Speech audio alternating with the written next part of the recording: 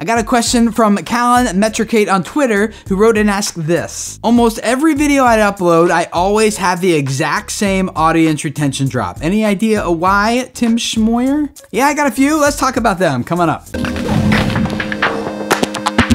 Hey guys, my name is Tim Schmoyer and welcome to Video Creators. This channel is all about helping you grow your YouTube audience so you can spread a message that reaches people and changes their life. But you're not reaching people if they all leave your video a few seconds after clicking play. Why does that audience abandonment happen so quickly at the beginning of so many videos, and what can you do to fix it? There's a lot of different things that could be happening, but since you indicated that this is happening consistently on every video, there's a few things that I would look at first. Number one, make sure your titles and thumbnails are not misleading in any way. What could be happening is someone clicks on that title and thumbnail because that title and thumbnail sets a certain expectation for a value they're going to get or a story they're going to see or something, and they click, and then the opening seconds are just kind of like not reaffirming for that viewer that yes, the value you clicked expecting to see is coming in this video. It's like there's some sort of disconnect, or maybe the title is just misleading or something like that. There has to be a strong connection between the title and the thumbnail and the first opening seconds of your video. So don't make a title and thumbnail about something that happens maybe 8 minutes into your story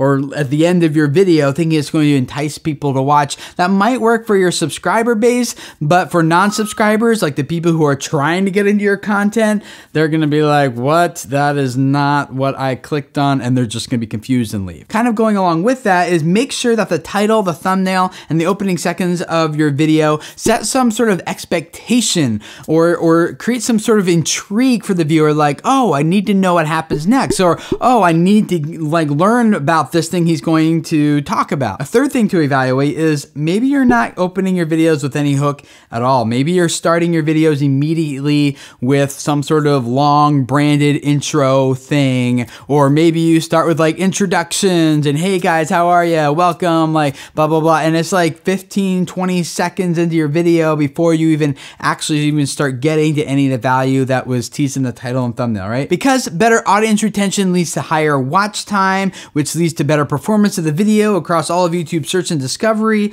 avenues and mechanisms. It's really important that we figure this out. So one of the things that I did is I actually asked my producer, I said, can you dig through all my videos and see what are the common trends that you see are leading to abandonment in my videos? I highly recommend that you do something like this on your channel as well. Study those audience retention graphs. What is happening in each of those videos? What are the trends that you start seeing that are consistent across your videos? Because I know for me, it's really easy for me to get into a rut and start doing the same things over and over again in my video without realizing that it's turning you guys away. Through this exercise, we boiled down the top 4 things that lead to an audience abandonment with you guys here on my channel, and they are this. Number 1, I need to keep changing up the background of my video. Whenever I do that, you guys tend to pay more attention. So if I'm hopping in my car, doing a car vlog, I'm walking outside, as long as it keeps changing, that the environment keeps changing, you guys apparently like that. Number 2, I learned that I have to keep my hooks to under 15 seconds. If I take more than 15 seconds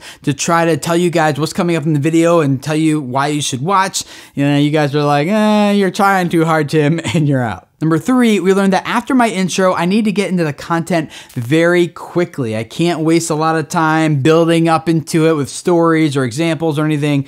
Go. You guys just want the hard, dirty details ASAP. And number 4, I learned that any video of me standing in front of my computer, sharing my desktop screen, and walking you through something tends to do terribly.